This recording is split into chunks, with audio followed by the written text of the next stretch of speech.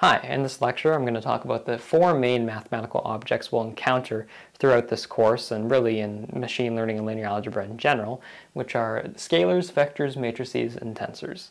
This goes with chapter 2.1 of the deep learning textbook that this course is accompanied with, so I suggest you read that after watching this lecture. Okay, so let's start off with the simplest one here, which is scalars. So, scalars. Scalars are essentially just single numbers. Whenever you see scalar, read it as single number.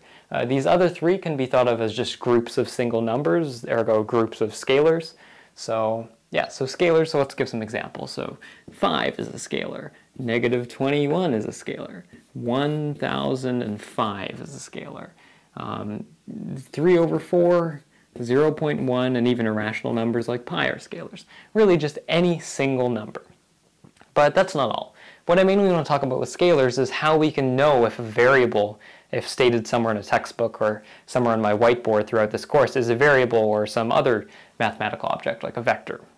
Well, generally we represent scalar variables with some lowercase letter. Like x is kind of the default go-to. So x, because it's lowercase and not bolded, so it's like light text, x is going to be a scalar. All right, so we got x, great. So we got our x, but often we'll see a little part added onto the end, something that looks like this. And that happens when we define a variable for the first time. And that's how we rigorously mathematically define a variable. What this basically means is that we're just saying that this variable x has to be a real number. Because there are non-real numbers. So what we're saying here is that x basically has to be a member, that's what the E says, an element of the set of real numbers. So we kind of have to narrow down, at least to that, when you create a variable, what set of numbers it comes from.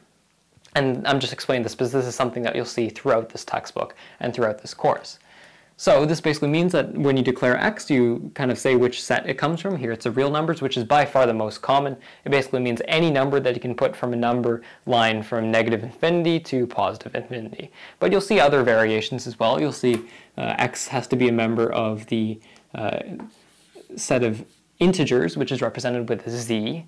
And then sometimes you'll see x has to be a part of the set of natural numbers, which is n, which is simply just counting numbers, so 1, 2, 3, 4, etc.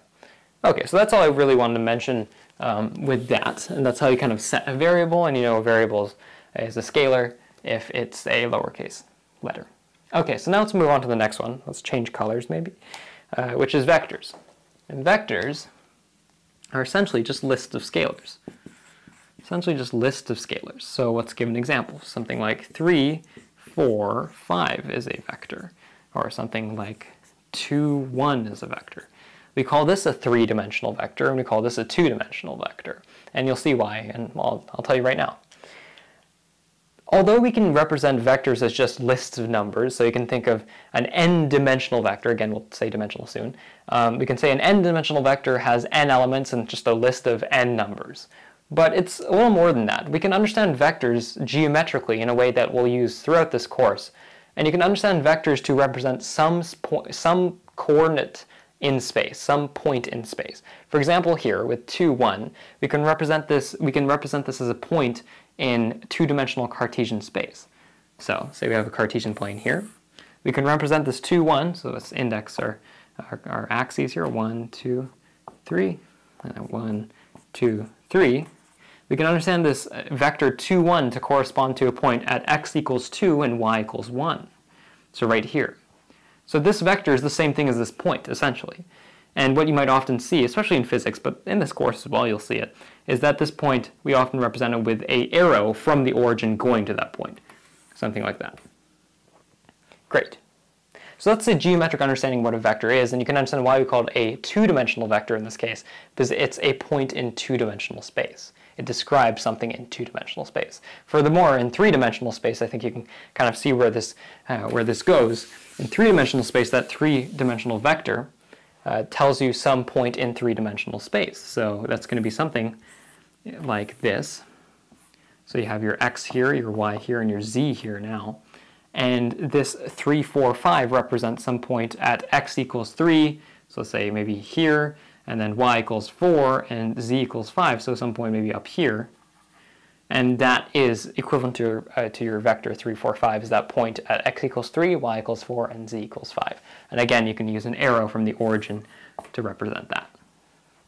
Okay, so that's a geometric intuition with vectors, but after we're done that, how can we state variables that are vectors? Because remember that we used lowercase letters for scalars.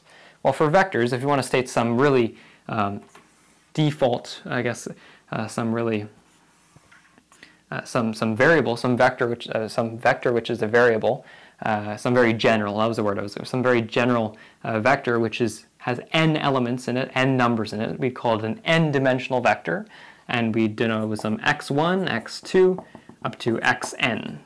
Right, so that number in the subscript represents which element which element it is in this variable vector. And overall, we'll call this entire variable vector x. But you might remember, we use lowercase letters in scalars. Well, the difference here is that we make this a bold x, a boldface x. And sometimes it's hard to write boldface either when you're writing on paper or on a whiteboard, so often x with little arrows on top of it is used. Or sometimes you just say x and then you use context clues. That's really what's mostly going to be, is that just going to be context clues to know if something's a vector or a scalar. It really doesn't appear as a problem too much. So similar with the other one where we had to declare which set of numbers our scalar came from, we have to declare which set of numbers all the elements in our vector come from. And how we do this is we do a very similar thing. So if this variable vector x, we want to say that all these elements x1, x2 up to xn are all real numbers, we would say that x, with a boldface this time, is going to be an element of the real numbers similarly. But this time we take it to the nth power, where n is the amount of elements in this vector.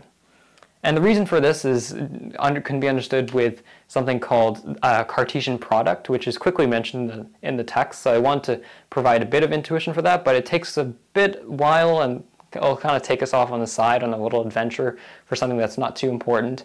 But if you want the intuition as to why we take r to the nth power, where this notation comes from, I'll just write on the screen, I'll paste a big explanation. You can pause and read it. So right here, if you want to pause and read that stuff. Okay, now that we're done with that, if you didn't read that, that's just how we represent some n-dimensional vector and how we declare it as a real number. And similarly, we can say this is an integer if we wanted to, or a natural number, it doesn't matter. But that's how we declare a vector. How we define a vector as well. All right, great. So we got vectors.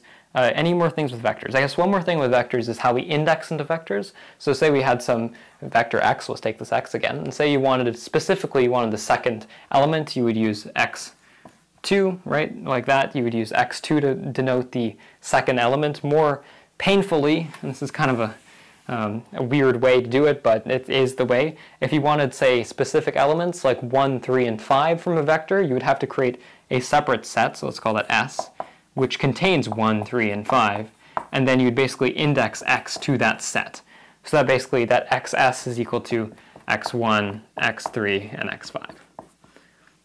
Last thing to cover in indexing is sometimes, say, if we want the scenario where we want every element in this vector except for the first, third, and fifth elements, then we would put a minus sign in front of the s to take the complement of that set. So then this would become x, x2, x4, x6, etc. up to xn. And then finally, similarly, if you want just like every element in this vector except for the first element, we would do -1 because you're kind of taking the complement of 1, which is every number except for 1. Great. Okay, so that's how you index into a vector, which you're going to do all the time. So that's vectors. So now we're going to basically just expand this by kind of adding columns. We're going to just put a bunch of vectors together, and then we're going to get something called a matrix. And matrix, I'm just going to see which color should I use for this. Let's use a kind of a purplish color.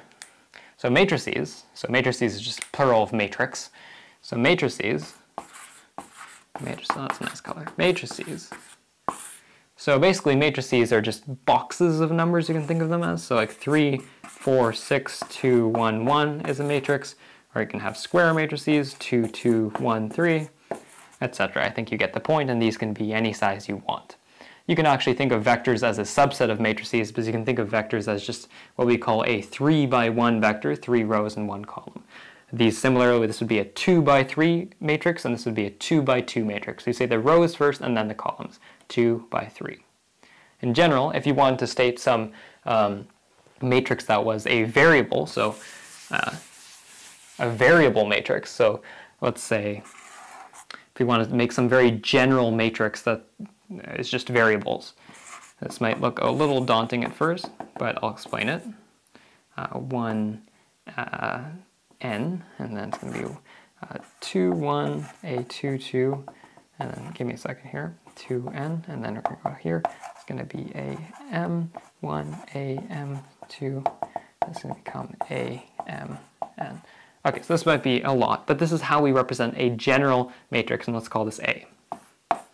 Before I go on to describe what these little numbers are, basically with vectors and scalar we used lowercase letters. With matrices we usually use an uppercase, well we do use an uppercase letter to denote variable matrices. In this case the default is usually A as opposed to X. So this means some general default, some general variable matrix.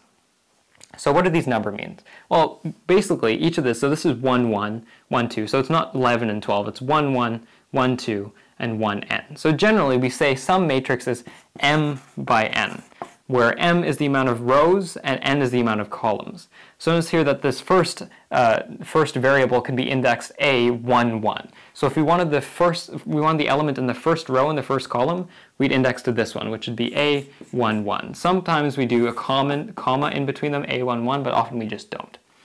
Alright, so a1, 1 is the first row, first column. So then if we wanted the one in the first row and second column, we would say a1, 2, which is this point here, or a1, 2, which is this point here. And since n is going to be the amount of columns, a1n is going to be the one still in the first row, but it's going to be at the very end, very last column. So you can kind of understand how this goes, and this is some m by n matrix.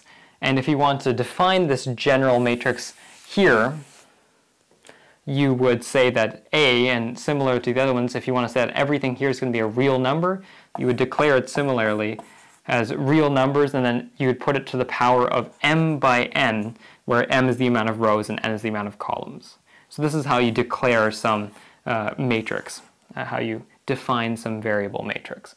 And this is what it means here. So these dots obviously mean that to keep things general, I've made it so that there can be any amount of numbers in between here and 1n. So this is how we make some variable matrix. Getting used to the notation can be a little difficult at first, but it gets easy quickly, and this is going to really be the star of our show over the next few lectures. We're going to be talking tons about matrices and vectors, and yeah, so it's just really important to kind of get this notation down. So of course the bottom row, bottom column is some amn, where m is the amount of rows and n is the amount of columns, because that's just, all right, that's how it works. All right, so sure, that should make sense. All right. I don't know why I'm erasing this. We actually don't really need to erase this. We can keep this right here. So this is some a1, 1, a1, 2. All right, so the last one I'm going to talk about is pretty quick, because it's just a quick extension on matrices, and that's tensors. So you can think of tensors as kind of adding more layers to a matrix. So you can think of turning this from just a square to a cube of numbers, like this. And you can think of basically what we're going to get is just we're going to take this m by n matrix and we're going to stack it on top of other m by n matrices. And then now you'll get maybe some m by n by k tensor, where you have k layers of m by n matrices stacked on top of each other. So if we had maybe k equals 3, then we'd have another one here, so you'd have to have some other one, and then another one here, and then we have another things here. So you're thinking of stacking three matrices on top of each other, pretty much.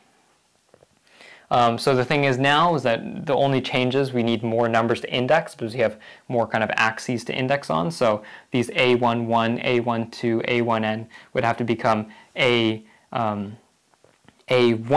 1, 1, and then a1, 1, 2. So you'd put the layer number first, and then you'd put the row in the column, but it does vary by author, so it depends really. But you can have a1 by 1, so it's something at the last row, last column in the last in the last kind of layer of this tensor would be something where A, and then you'd have K, M, N, right? Where K is the amount of layers, N is the amount of layers, N is the amount of columns, and M is the amount of rows. So now you need 3 letters to index into it. So then generally you declare them similarly, and you still use an uppercase A because they're pretty similar to matrices. And then you define that as some real number, and then you'd have to use these 3 numbers now. So you have to say K, M, N. Great, so that's a tensor generally. So that's about it. That's all I wanted to cover here. And note that tensors can be more dimensional. You can have a 6-dimensional tensor, and then you just have to use 6 different index numbers to know where it is, but that's kind of hard to visualize, and really at that point you're just kind of thinking of just numbers inside of other groups of numbers inside of other groups of numbers, and it doesn't really make sense to think of them geometrically anymore. But we're mostly going to be dealing with just matrices and vectors and sometimes tensors, so it's good to know still, and yeah, it'll come up. Anyways, hopefully this made sense. I'll see you in the next lecture. Bye!